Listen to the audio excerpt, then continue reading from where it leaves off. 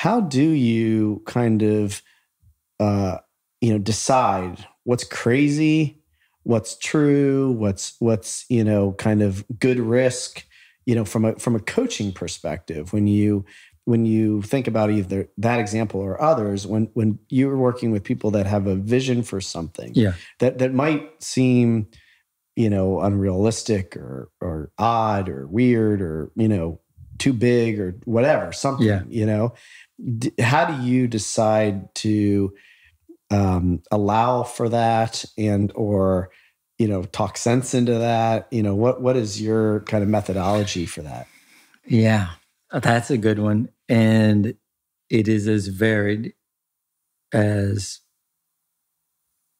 you, myself, Derp, Dub, and on it goes. Mm-hmm. So there's not a one size, I do this. The key to all that, if you're going to be a coach, a builder, a mentor, is you got to know the person that you're working with. You got to know what they're about. And it's a total vibe, feeling, gut check, not a formula. Mm-hmm. And so I looked at you, I saw you, I'd known you, we'd worked, but the look on your face there versus the look on your face at the place we were overpaying, told me, let's do it. Okay. I don't see it, but you do. Yeah. So it's a kind of an energetic thing. And part of the reason I'm asking, is also there's a curiosity, because I think it's kind of the same for me. Yeah. Right. And like your coaching to me would probably be, well, what's your instinct? Right.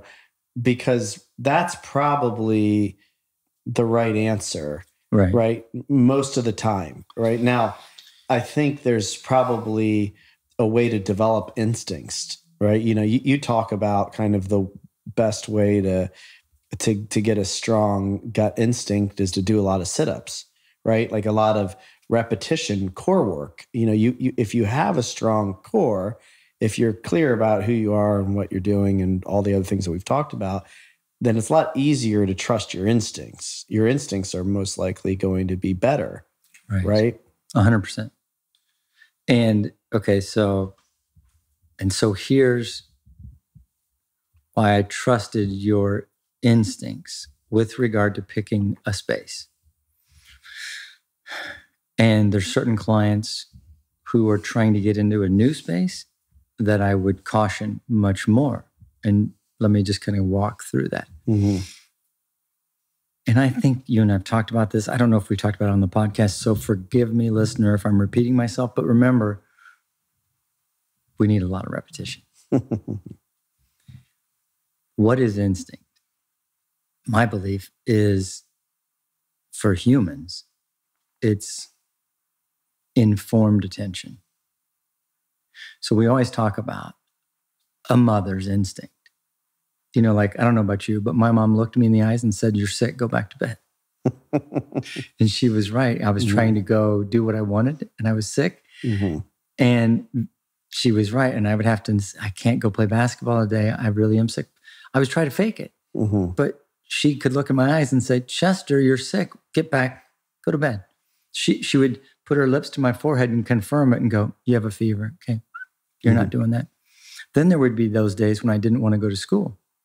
And I would try to look sick, faking it, you know what I mean? And she would look at me, put the little lips on my forehead and say, "Get your bags, you're going to school." And we hear that about mothers all the time. Like mothers have this sixth sense about just their kids and what's going on and how to do what and how to know when to go into that raging house that's on fire with the instinct of how they can get in and out with the baby. And we just go, well, that's a mother's intuition.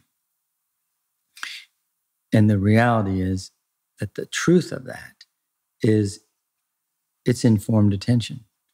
You see, mothers have been studying their opus, their children, like their life depends on it.